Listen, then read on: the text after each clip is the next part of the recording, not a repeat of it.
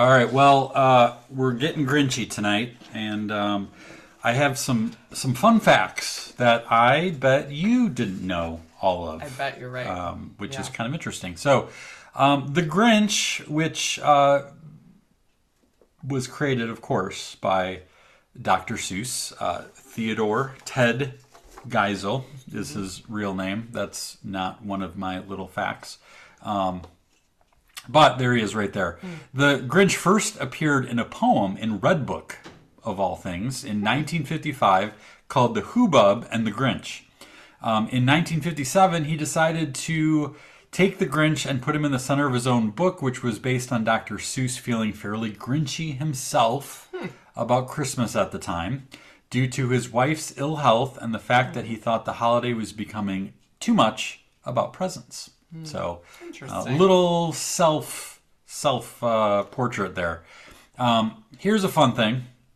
So the original animated special was animated by Chuck Jones. And if you don't know Chuck Jones, he was a huge Looney Tunes. He basically, his depiction of Bugs Bunny and what we think of Bugs Bunny is, and many of the Looney Tunes characters, is thanks to Chuck Jones. And it's kind of fun to see the animation of the Grinch. We just watched it, what, 2 nights ago? Again. And just brilliant. The animation is great. Which then we showed the kids Bugs Bunny. Our kids really didn't know. They didn't know who Bugs Bunny was. Bugs Bunny was. That's a fail. That's a parenthood fail. But they actually Admit it. loved him pretty immediately. That was kind of cute. Yeah. I was like, is this outdated? Holds and up. They didn't care. He's They kind of loved mean, it. though. He's kind of Yeah, mean. he is kind of mean. Yeah. It was kind of funny. He just messes people up. Poor Yosemite Sam and Elmer Fudd. Okay, so what's another little fun fact is that Ted and Chuck Jones worked together during World War II. Did you know that? No, I They didn't. actually collaborated together on training cartoons that they worked on for military? the military. It was Private Snafu series of training cartoons, and they were lighthearted ways to try and teach and inform new soldiers. Oh, wow. So that's how they got connected, which was pretty cool. Here's another fun fact. Dr. Seuss wrote all of the lyrics to the songs in the show, and the kids just love the, you're a mean one, Mr. Grinch, with the, was it garlic in your soul or whatever? Yeah, It's great. The lines are awesome. Yeah. But Dr. Seuss wasn't particularly musical, so the that deep voice that you're a mean one, that is by Thurl Ravenscroft, who is actually the original voice of Tony the Tiger as well. I recognize him. Yeah. Do you recognize that? Yeah. Tony the Tiger, or Well, no, this guy. Yeah, really? Yeah. Okay. Yeah. So that I didn't know that. That was pretty cool. And then the narrator of in the Grinch, not the song, but the narrator and the Grinch is the same voice, and that is the voice of Boris Karloff, which, if you don't know, is the guy who played Frankenstein's monster. Right.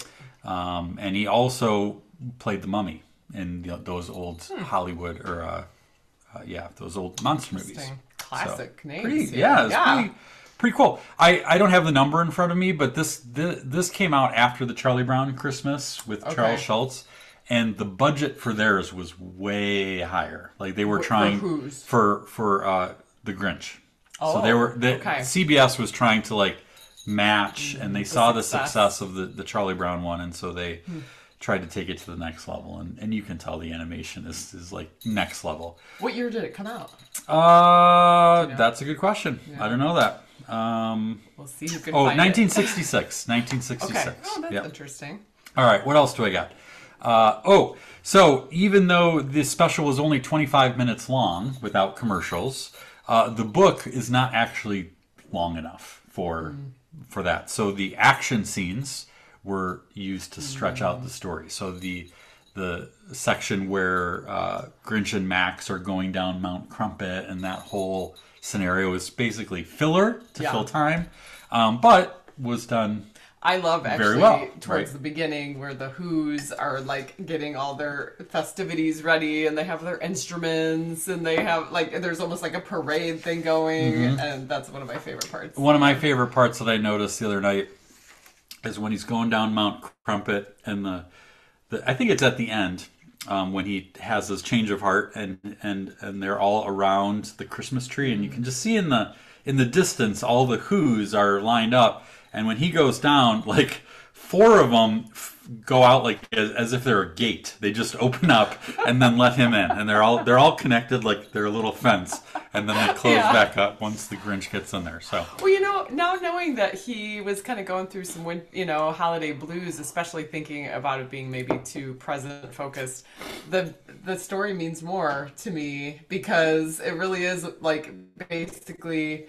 They had Christmas without the presents, and that was kind of the whole point at the end, right? Yeah, so don't need the presents. Yeah, it still came.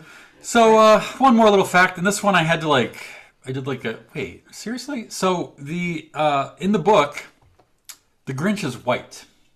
Oh, really? Yeah. Have they changed that since? To be green? I don't know. They may have done redones, Yeah, I'm sure, Helen redos. says yes, but she knows. back when the animation came out, color television was still fresh and exciting.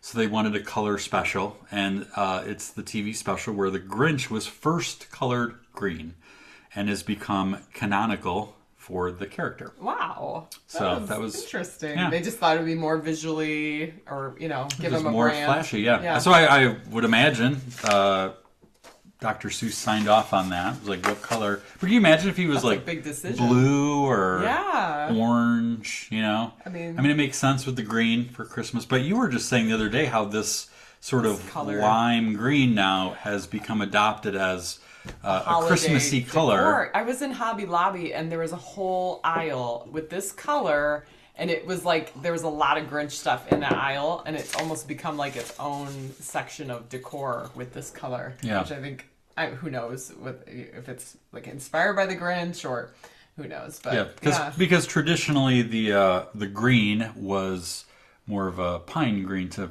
fit like the Christmassy tree, that kind of vibe. So that's interesting. and wreaths and whatnot. So some fun facts. Anything that stood out to you there about the Grinch? Yeah, I mean it's kind of neat to know that they were kind of looking to match or beat the Peanuts special. So that's kind of an interesting thought process. Yes.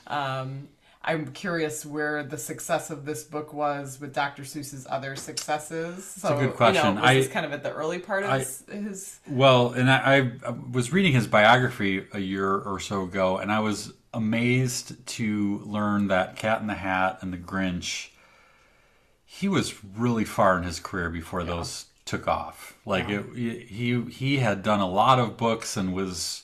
He made a pretty good living as an illustrator and things like that, but the fame and the mega success happened way later. So it was kind of interesting. So there's hope for all of us, We've been talking about the Grinch ever since we started our business because he really is the ultimate success story when it comes to adultitis, and it's kind of cute to know that maybe it was even part of that with the origins of the story with the actual author. So that's cool. Pretty cool.